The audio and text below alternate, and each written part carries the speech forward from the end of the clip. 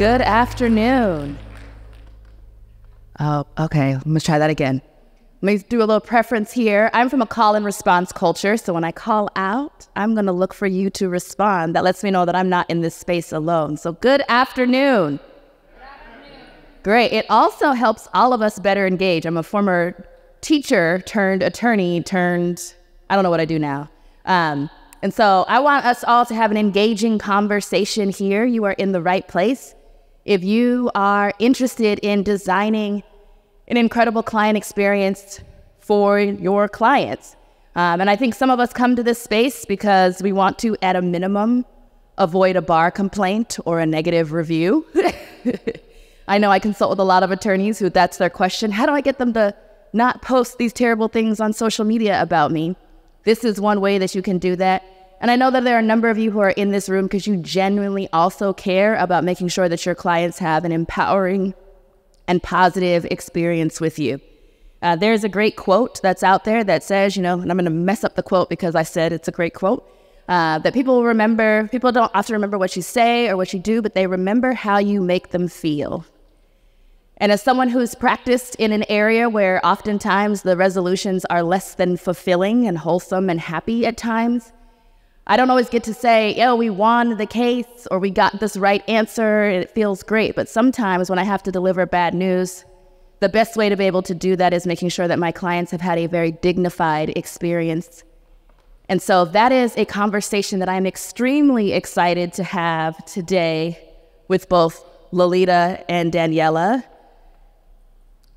who will be joining me for a conversation about the client experience. And you all are in for a treat because we have an actual, real, live client on this panel who's going to talk to us about what her experience was like engaging an attorney and going through a process that many of us do routinely and don't necessarily always think about what it feels like to be someone new to the process or going through this sort of area in life. And so with that, I would love to turn it over to my incredible panelists here today and have each of them introduce themselves. So we'll start with you, Daniela.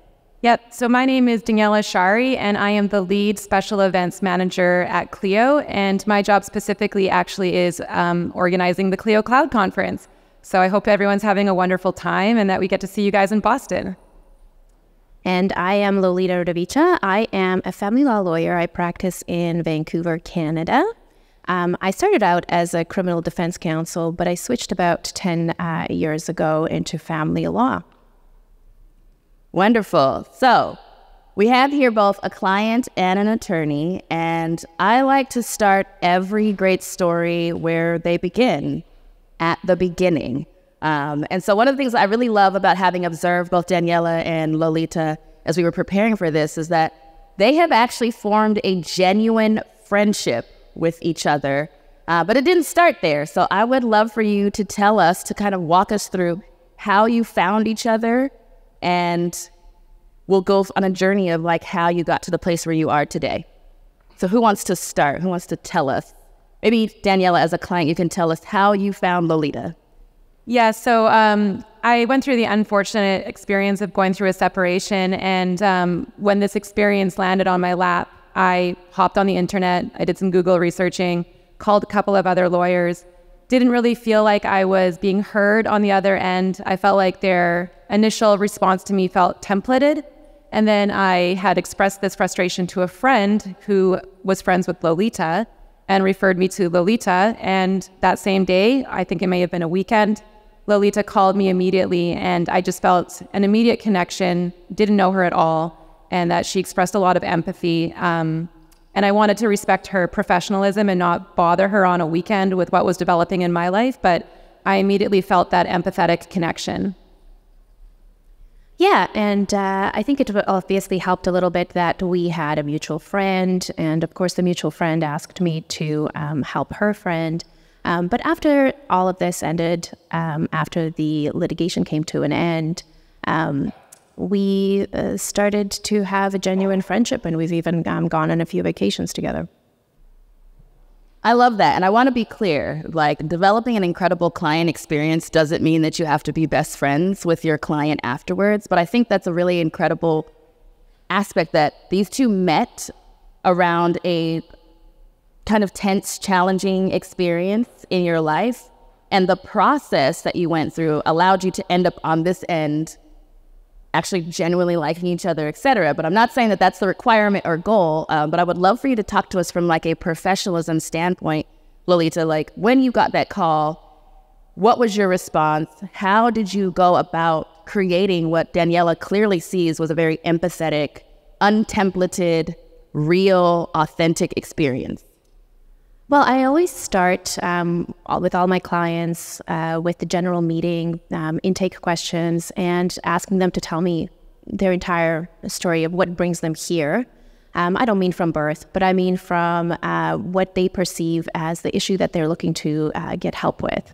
I ask them to provide me the full facts, as many facts as they can from the get-go, because I cannot give them advice as to what type of eventual results they can expect if I don't have all of the facts. I tell them from the get-go, and this is probably a little bit of my cultural background. I was born in Eastern Europe, so I know that sometimes I'm a little bit blunt, or maybe a lot blunt, and I'm really honest.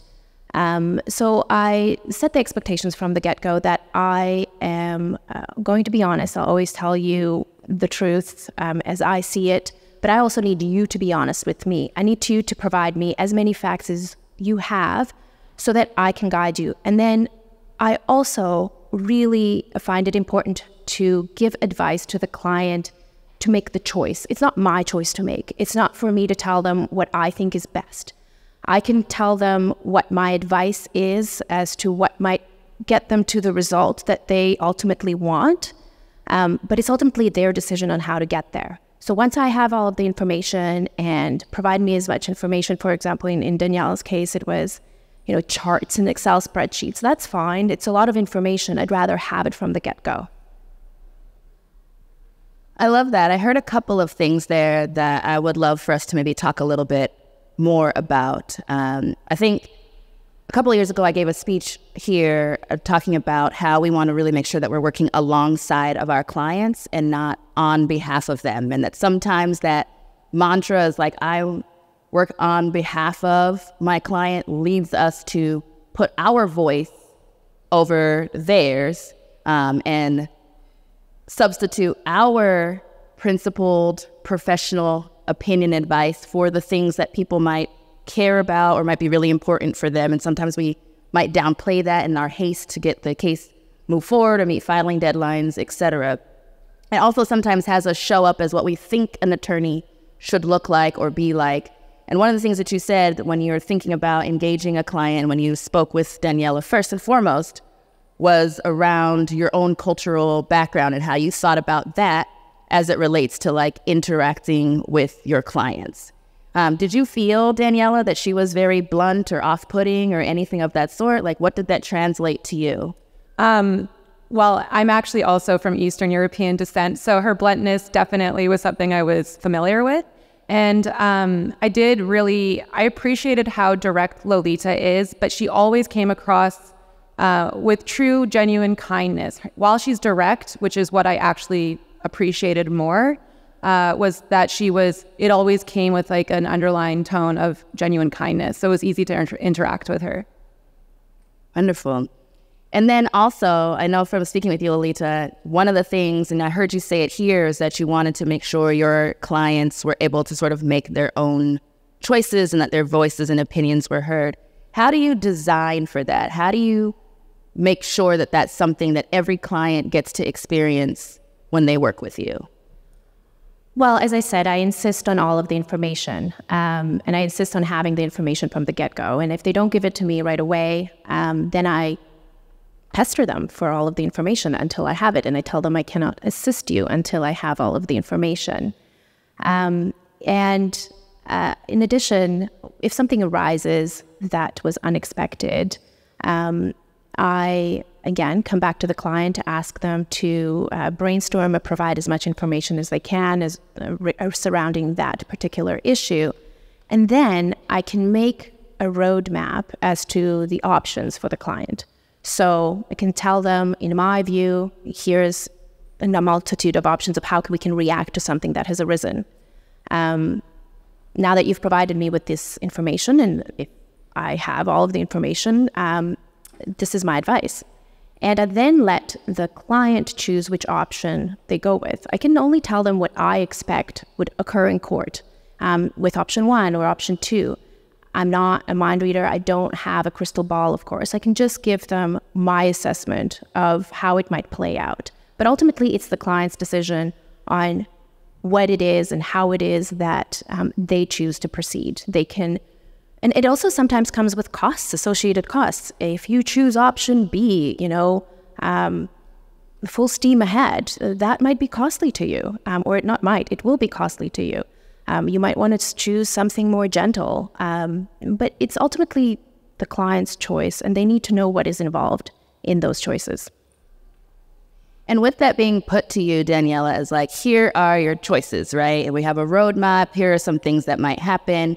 How did that make you feel, sort of having to provide a whole bunch of information and then getting back, like, here are the options?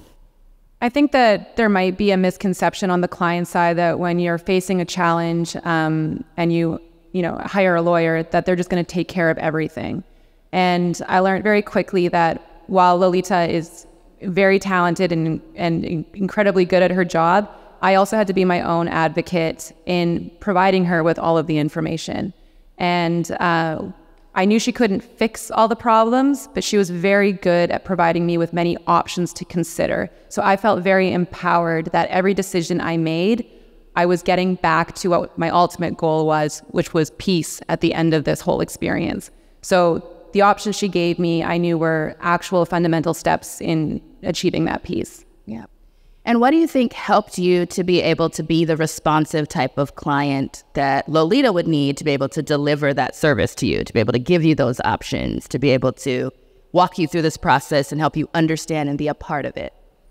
Lolita didn't just treat me like a client. She treated me like a human, and she treated me with a lot of respect that I was capable of also being her teammate in this process.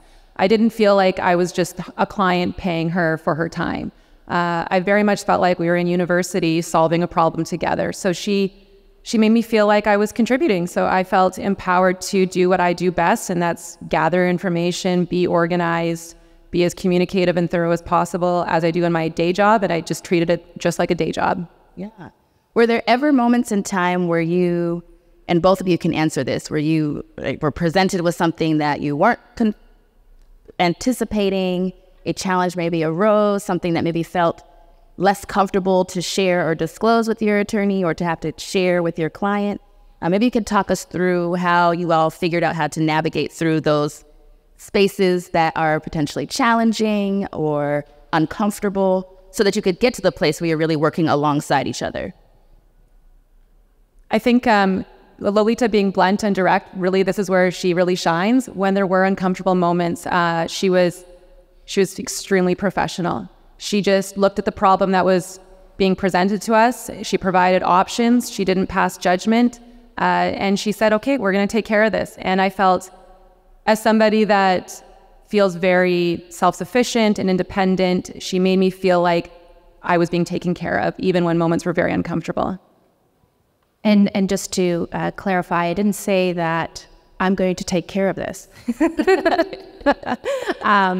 What I said was that I need all of the information, because we did have a number of times where something, a surprise occurred. And once a surprise occurs, I need to come back to Daniela and say, okay, I need to have all of the information. I didn't pass judgment, but what I said was, no matter how uncomfortable it is, I need to know all of the facts. Otherwise, I cannot assist you in trying to figure out how we're going to navigate this, how we're going to get out of this problem, and how we're going to get you to your ultimate goal, which is peace. You came to me in turmoil. You asked me to get you out of turmoil, and there's a number of ways to get that. But ultimately, we both agreed that the number one goal is for her to have peace internally and also peace in her family life. Wonderful. I want to turn to a bit of the kind of elephant that's in the room. A lot of times when attorneys and clients are engaging, and depending on what your billing model is, this may become more or less of a source of tension. And so I want to talk a little bit about billing and fees and sort of how you have conversations about that. Because we know when clients engage attorneys, a lot of times they're perhaps might be reluctant to do that because there's not a lot of fee certainty. I don't know how much this is going to cost. You were going through a separation that has a lot of other aspects to it that can be financial as well, as now having to take on the cost of hiring legal representation to assist you. So what were your conversations together about fees and what this would cost, what the investment would be in to arrive at peace? Well, I can start. I mean, from the get-go, I tell my client this is going to be hourly. And from the get-go, I advise that their decisions in the process will guide how many hours I spend on this matter. It's up to them how much I put into it. It's up to them to tell me to stop. It's up to them to tell me to full steam ahead. I also inform them that it really depends on how the other side plays as well. If the other side is super litigious, super aggressive, and you advise me not to roll over and to fight back, of course that's going to be costing more money. And one of the big drivers of increase in cost, of course, is how many hours your client calls you, not for just advice, but for therapy. And, you know, my hourly rate is much higher than a therapist, and I'm also not qualified as a therapist. But sometimes clients want to talk to the lawyer to receive some emotional guidance. Again, the more you call me for emotional therapy, the higher the bill will be. So from the get-go, I did inform the client of that it really is just hourly. And you may want to think about when you're feeling really emotional, whether you want to call me to talk you off the ledge for 3 hours, or whether you want to call a friend first. And so for you, Daniela, like it sounds like Lolita's very intentional about setting expectations and making sure people know on the front end exactly what they're getting into, not just in terms of your expectations of how we're going to work together, but also what this investment is going to be. So on the client side, right, you're going through a separation, probably not something you anticipated, were hoping for was going to happen. And now you have to pay for this to happen in your hearing. It could be, you know, at a range of things based on a number of different factors. What was your initial reaction to that? How did you receive that as a client, sort of getting this information of like, this is going to cost, I can't give you exact cost, but here's how we can assess those different factors?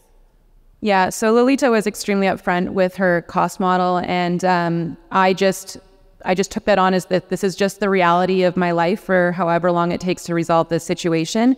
And I appreciated her being upfront with cost, because then I could kind of build a roadmap in my head of how to approach this. For myself, on the client side, to Lolita's point, I think that sometimes clients, especially in a family law matter where emotions run really high, they may lean on their lawyer for emotional support. Very quickly on in our case, I tried very hard to always exercise separating my emotions from what was most important for the outcome. So when I would reach out to Lolita, I would just focus on what the goal was for that day, that week, or that month, whatever it may be. And that kept me more in line with the cost model. And when things got a little bit more unpredictable, Lolita would press the stop button and let me know if costs were going to increase or if this was going to take more time, so that I was aware of what I was saying yes to. Yeah. And I think sometimes we get uncomfortable about having to have a new conversation about costs. So Lolita, how did you go through that process when it's like, hey, it looks like we have a new curve. This is going to be more expensive. What are the ways that you sort of processed that and communicated that with Daniela? Well, I gave her a choice. So I told her this is a new curveball that has arisen that we didn't plan for. when ultimately your goal is peace, here's how we can achieve that. One of the ways would be to roll over, which will cost the least, right? If you want to do that, we can do that. We can just not fight this particular issue that has arisen. Or ultimately, if you feel that that will not give you peace and you cannot live with yourself and that it's worth fighting for, then yes, then I expect that this particular issue will take X amount of hours. I can't predict specifically how many hours it will take. Again, it depends on a number of factors. But again, I just gave her a choice as to whether she would like to fight that issue or whether she would like to settle that particular issue the way that the other side had proposed. And Daniela, did you ever find yourself deciding that you were going to or not going to fight something based on sort of guidance that you got around what the roadmap would be, the time, the expense? Like, as a client who now has the ball back in your hand about what decision you're going to make, how did some of those things impact the choices that you made as a client working alongside your attorney? I think in my case, I always came back to what I wanted at the end of this experience, and could I live with myself with the outcome? Would I be unhappy or satisfied? And ultimately, would I feel like my life regained peace? So I wasn't afraid to pursue anything, even based on cost, if it came back to that foundation for myself. Because even if something was expensive and I had to pay for it or find ways to pay for it, the ultimate goal for me was will I be able to live with myself with these decisions, and what's worth fighting over and what's worth not fighting over? And that really was what motivated me. And then the cost became a non-issue. It really was what's internally most peaceful for me. I love that. One other thing that I've heard is, Lolita, you gave Daniela a lot of options to make decisions. And we know that sometimes clients come to us expecting us to take care of it, to figure it out. I'm not sure if that was your expectation when you first entered into this process of like, when I go to an attorney, they just go behind their attorney curtain and like make it work, or what your initial expectations were, and if the fact that she gave you these options to make choices made you think more or less of the services that you were receiving. I actually did have that misconception. I was obviously under a lot of stress when this was developing. And when I first engaged with Lolita, I kind of took on the assumption, like when you go into a doctor's office, you just tell them your problem, you get a prescription, it's taken care of. I really thought that that's kind of how it would roll out. But I realized very much that I had to be my own advocate. I had to provide her with all the information she was seeking. She's not a mind reader. And she was then able to start presenting different options for me of how I could get to that eventual finish line. Wonderful. We have about 6 minutes left, so I'm not sure if there are any potential questions that people might have in the audience around designing a client-centered law firm. So I definitely want to make space for that. If people have questions, I have more myself, but I think this is a great opportunity for you all to talk to someone who's been a client to find that out. Just 1 second, she's going to bring a mic. Thanks. So I guess one of the things that we found, I love your approach and just kind of being really empathetic and feeling like you're on the same team together and working that and being really transparent about your processes and what they can expect. And I also agree that managing expectations right from the beginning is paramount to creating a successful client experience. One of the things that I see a lot is, how do you maintain that throughout the entire client journey with all of your clients when you're balancing 40 cases, 50 cases, 50 different people who have that amount of problems? You're in one trial the next day, a mediation the next day, and you've got all these clients with all these different needs. Do you find that capping the number of cases that you take, or bringing on additional help, or having a super streamlined process, or calling all of your clients who aren't in trial that week just to make sure they're okay before you go to trial? I mean, what are you doing process-wise to help maintain that so that you don't have people getting mad as you balance? Yeah, good question. I'm exhausted. And yes, I have to cap the amount of clients that I can take. The other option, of course, would be to expand. I'm a solo practitioner, to expand and I am looking into a a junior associate so that I can have a little bit more help. But time management really is having a cap on how many clients I can take, and additionally, slotting in times for interviews or times that we're going to talk. If somebody calls me and they have an emergency, I mean, obviously, if I'm in trial, I cannot do that. And so what I tell my clients right away is, look, I'm in trial and I'm prepping for trial. I will be unavailable for 3 weeks. I know that that's really difficult for you to hear, or something may arise, but when it's your time and it's your trial, I will be fully devoted to you. So I really ask them to respect that. And if they don't respect that, then it's not going to work. I'm a solo practitioner. They need to understand that from the beginning.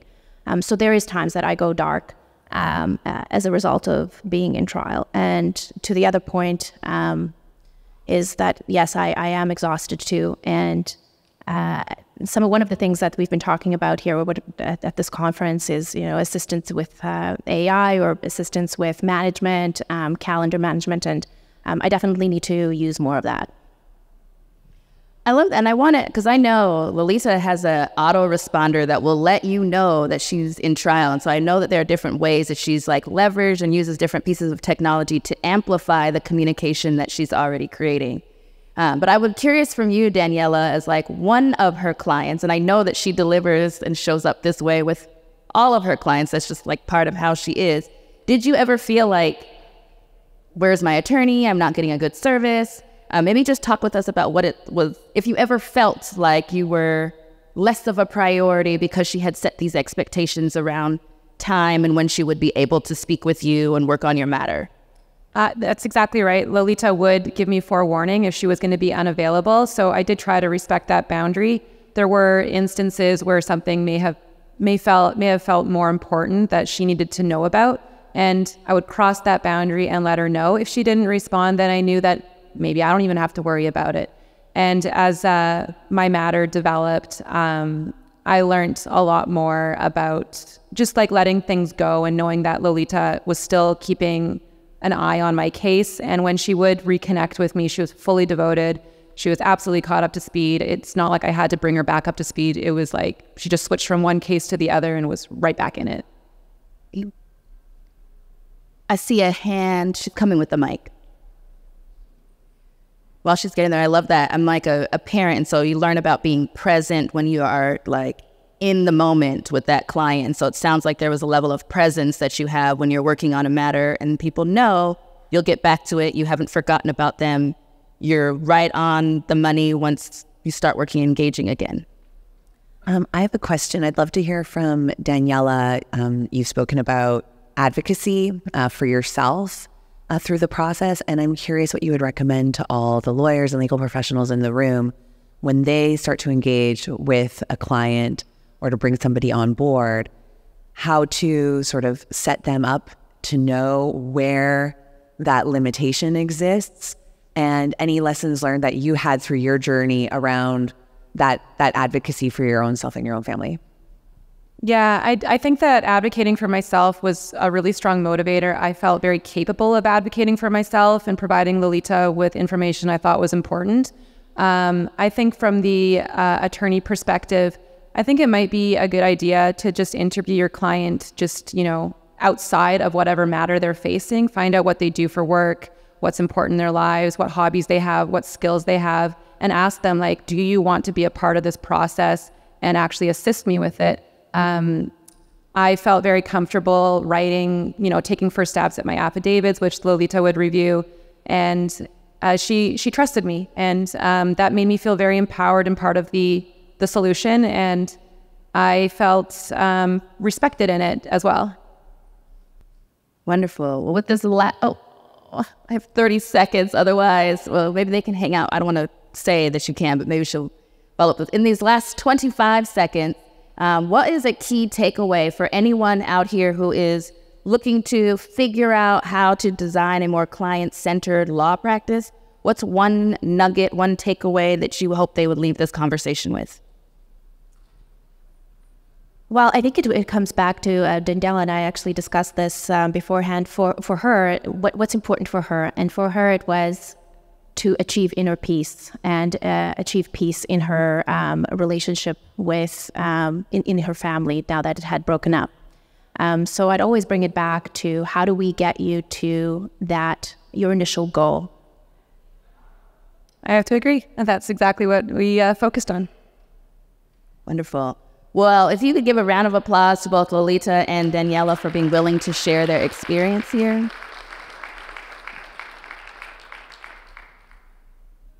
And I would encourage you to think about, with intentionality, how you want your clients to experience your law practice, and know that there are a lot of tools at your disposal to help you do that.